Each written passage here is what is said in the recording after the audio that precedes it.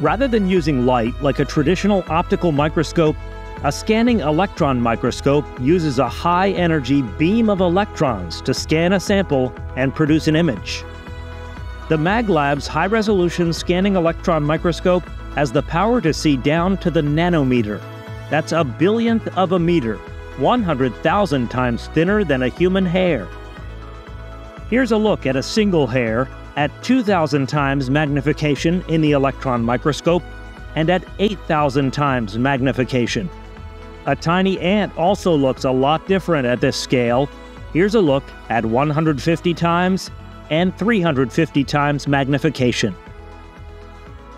Now check out this image taken at 1,000 times magnification. Can you guess what it is? Zoom out and you'll see these are the tiny hairs and intricate details of a mosquito wing brought to us by the scanning electron microscope. The microscope includes an electron gun, lenses, a scanning coil, the sample chamber, and detectors.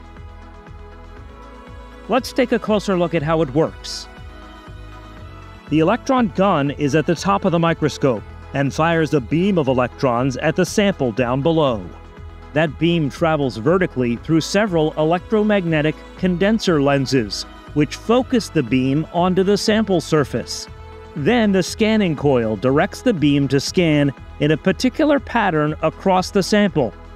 As the beam hits the sample, electrons and X-rays scatter from the sample surface.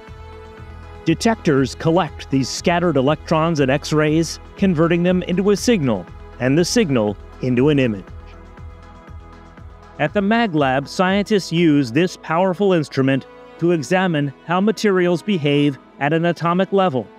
A closer look at the matter that makes up our world.